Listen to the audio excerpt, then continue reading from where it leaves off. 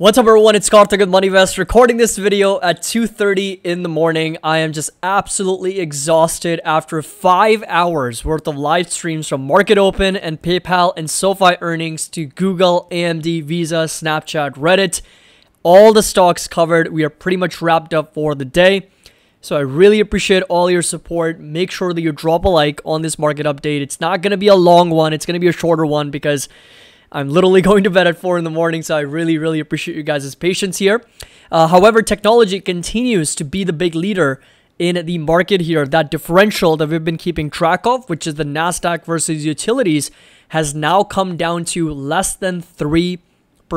So if you take a look at the performance of 11 different sectors in the market on a year-to-date basis, comm services is now the leader in the market here, especially after Google popped after hours. So it was up a little bit over 5%. So you can see that Google right now is up over 5.3% after hours. AMD, of course, sold off a little bit over 7 to 8%. We were just listening in on AMD's earnings as well. It's down almost 8% after hours here. But comm services up 27% year to date, the leading sector in the S&P 500.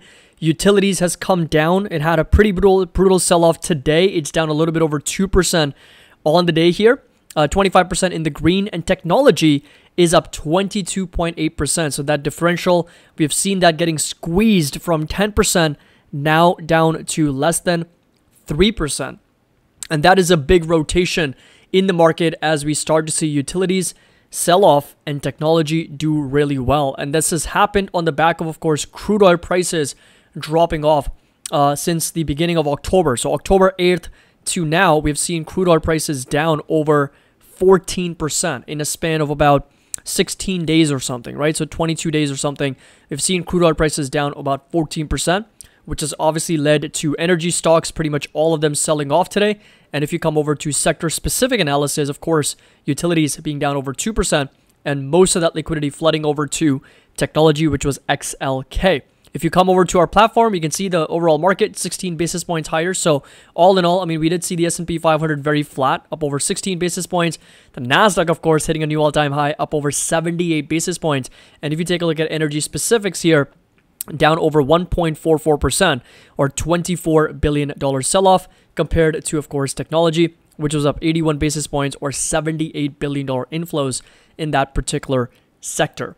So hope you all enjoy this video and find it helpful. Make sure that you drop a like. If you are just joining us for the first time, make sure that you subscribe to the channel as well. We've already added our shopping list, something that you guys have been waiting for such a long time. So this right here is the brand new official 30 stock shopping list that it can now be accessed on our MoneyVest platform. So this is a members only video that you can watch and pretty much unlock this entire shopping list. It's going to be right about there.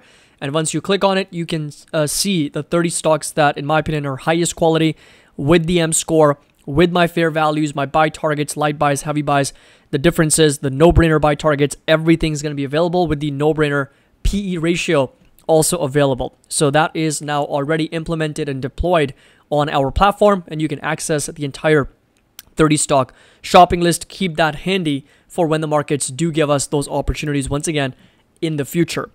Now, coming over to some of the other things related to the MoneyVest Index, of course, 3.65 is where we are, still in the optimistic zone. We're slowly and steadily kind of making our way lower. However, the market's, given that, we're trading pretty much near all-time highs, they've been hovering between 3.5 and 4. So we've been optimistic for quite a few days now, and we've been in that range for a very long time. We're, of course, coming off of greed. We were well in the greed. If you come over to this, we were in the greed zone back in the middle of October, but since October 18th, we've really just been in between this zone of 3.5 and 4. So we've been optimistic for quite some time. If you come over to market snapshot, NASDAQ, of course, hitting a new all-time high, everything well within a dip, and most of the stocks are also trading near all-time highs, with Amazon, Microsoft, Alphabet in a correction. However, Alphabet with the pop after hours is now going to be well within a pullback, which is going to be less than 5% from its all-time highs. And of course, Tesla and Advanced Micro Devices, even after the sell-off after the earnings, is now going to be further into bear market territory, along with Qualcomm and Adobe as well. So that's going to be that.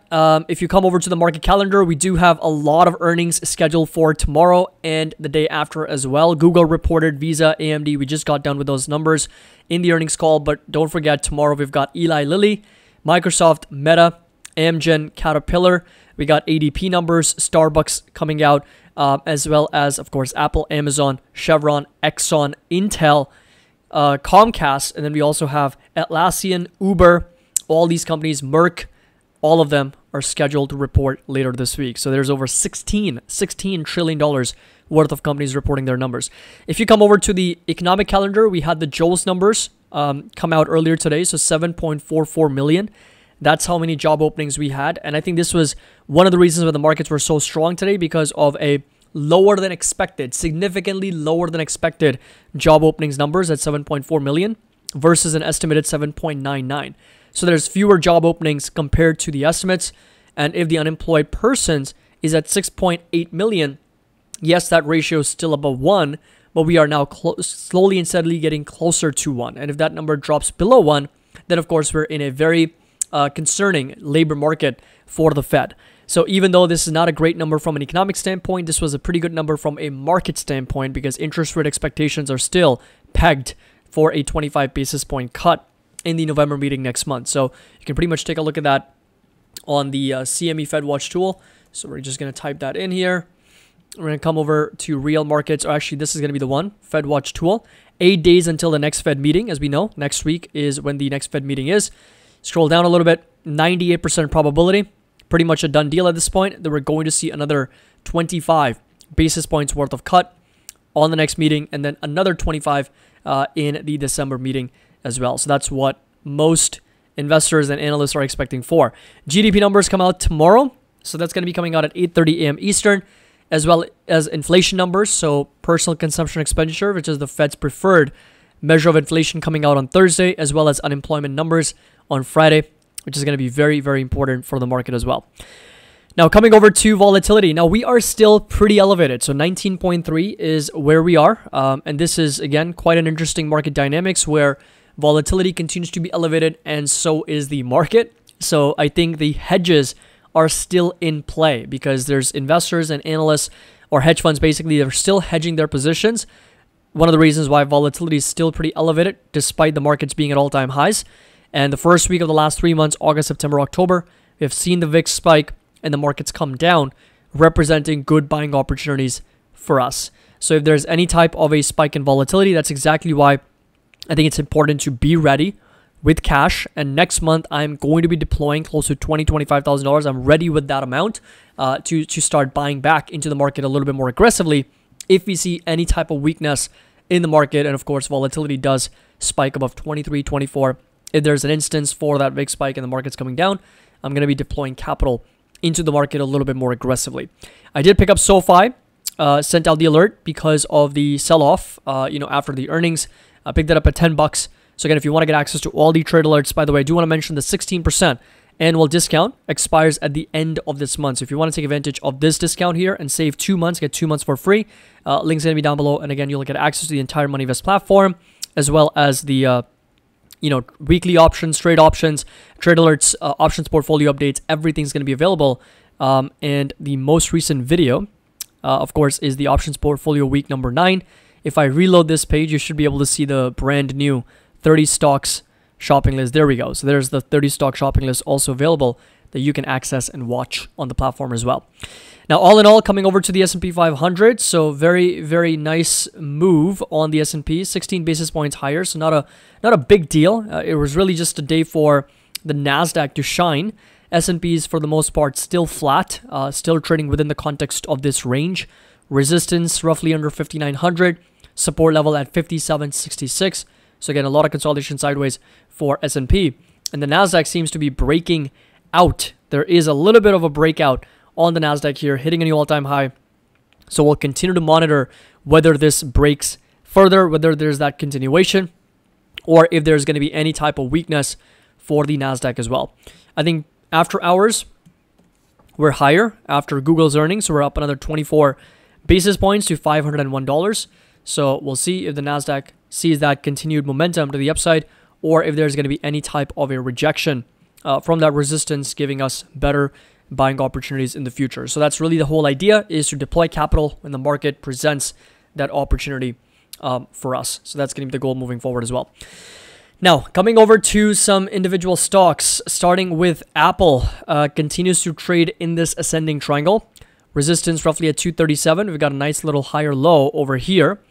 Support level all the way down to 221, down to 215 for Apple. They're reporting earnings later this week, and so is Amazon. Amazon also pretty much trading sideways, getting a little bit of a breakout above this resistance here, but that right there is going to be that resistance to keep in mind. After hours, though, up another 1.4%, probably on the back of Google advertising and Google Cloud revenues coming in very strong. And this right here is going to be the resistance to watch for tomorrow at 195.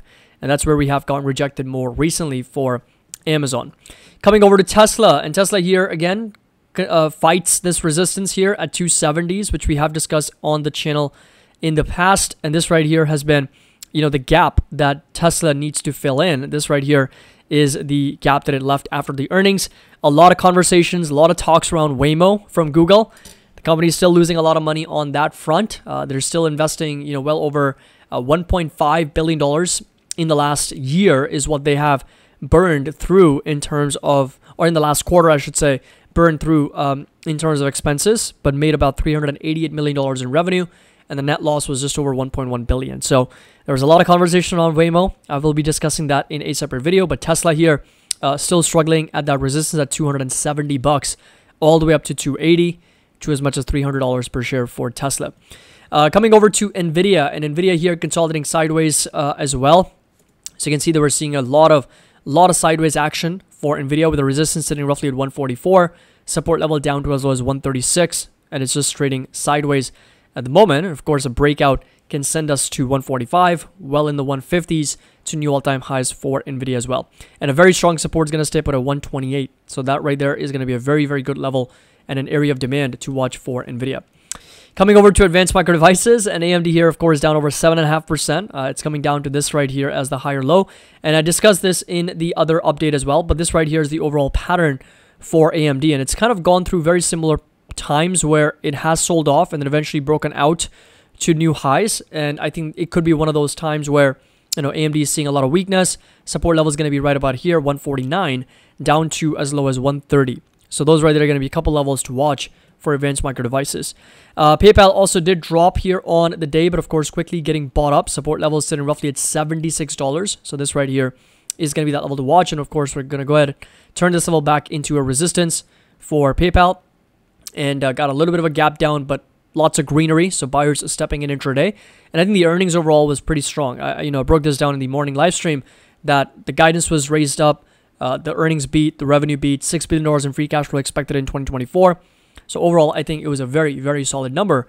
I think it was just a little bit of an overreaction from the market here, down almost 4%. So in my opinion, this could be representative of a good buying opportunity. It's also part of our shopping list, giving a little bit away. But we've also got our light buys, heavy buys, and fair values and no-brainer buy targets as part of that shopping list as well. So you can access pretty much all the 30 stocks there if you want. But for PayPal, I also mentioned that for the first time in a long time, we've seen 2 consecutive quarters of active accounts growth and transaction per active account, which in other words, engagement, also moving in the right direction. I think the reason for the sellout was the reduction in the transaction take rate for the company, because 9% growth in TPV, but only a 6% growth in revenue, suggesting for lower transaction take rate. But nonetheless, $81 resistance, support level at $76 for PayPal. Visa reported their numbers up over 1.7%. We also broke this down in our market close live stream. Support level is going to be 282. Resistance all the way up to $291. Looks like a beat on both EPS and revenue here. Strong growth. I think 9-10% growth in revenue and earnings. Pretty much the entire quarter is over. The financial year 2024 is over for Visa. And we discussed that in our market close live stream as well. Very, very strong results coming in from this company as well. Now, coming over to Meta platforms, Google and Microsoft. So coming over to Meta first. They're reporting tomorrow, but they are up 1.6%. Pre-market on the back of Google's results. Again, this is all on the back of very strong advertising numbers coming in, and Meta is pretty much back up to all-time highs at $603. So very, very nice move to the upside. We kind of talked about this right here, a little bit of a pullback, very similar to what we have seen in the past, as you'll notice, a little bit of a pullback, then a huge breakout, and right now a little bit of a pullback, huge breakout, and this is where the resistance, or in other words, the support right now sits for Meta Platforms. Talking about Netflix, and Netflix already has reported, so not a lot of movement there. A lot of consolidation sideways. Support level sitting roughly at 736. Huge gap to fill on the downside, and of course we got a huge resistance sitting roughly at 772 for Netflix. Google, of course, with a massive breakout, up almost 6%, 181. Support level is going to stay put right about here at $175. And resistance all the way up to as much as 193 now for Google. So it's gapping up right now. I wouldn't be surprised to see a little bit of a pullback. 175 is still going to be that support. And of course, filling that gap in a little bit. And then of course, moving back up. Resistance and target's going to stay put at 192. Finally, coming over to Microsoft, which is also higher 1% on the back of the Google Cloud revenues, because Microsoft compares really well with Azure. And again, pushing higher here. And resistance right now is going to stay put at 442 for Microsoft moving forward. So that's going to be that target to watch. And support level now is going to turn back into 431 at the moment for this company. Coming over to Enphase Energy and Costco. Enphase here slightly down about 0.5%. Rotating back down. We filled most of that gap, but not all of it. And resistance is going to be staying put at $83. Support all the way down to $73, $74, kind of aligned with this level from back in November of 23, just about a year ago for Enphase. Costco, on the other hand, consolidating sideways, very, very flat on the day and after hours as well. Support level perfectly sitting at 872. Resistance at 920. We're seeing a lot of consolidation for Costco at the moment as well. So all in all, very strong risk-on environment as technology and Mag 7 continues to lead this market higher. As you can see from the market concentration, $83 billion change, $62 billion coming from Big 3, Mag 7, $154 billion after hours. It's even more considering the rally from Google. And again, if you come over to the biggest gainers, it's all Mag 7. We got Microsoft, Meta, Google, Amazon, Nvidia, AMD, Broadcom. It's all the big stocks. And the ones that are selling off, of course, energy. Tesla was a big loser today, down about 1%. Walmart, Home Depot, Exxon, Chevron, Nextera, Coca-Cola. All those companies selling off on the day. So again, if you want to get access to my shopping list, which is now available, 30 stock shopping list on our MoneyVest website, on our platform, make sure that you drop a like and of course subscribe, and check out the links down below for that 16% annual discount. You can join our community, get access to the weekly trade alerts, options portfolio, as well as the MoneyVest website, including 30 stocks shopping list and a lot of features that we're adding every single month. We're targeting 2 to 3 new features for all of you. You can lock this price in and you will not have to worry about any additional price increases. As always, happy investing. Make sure you drop a like. I'll see you guys in the next video.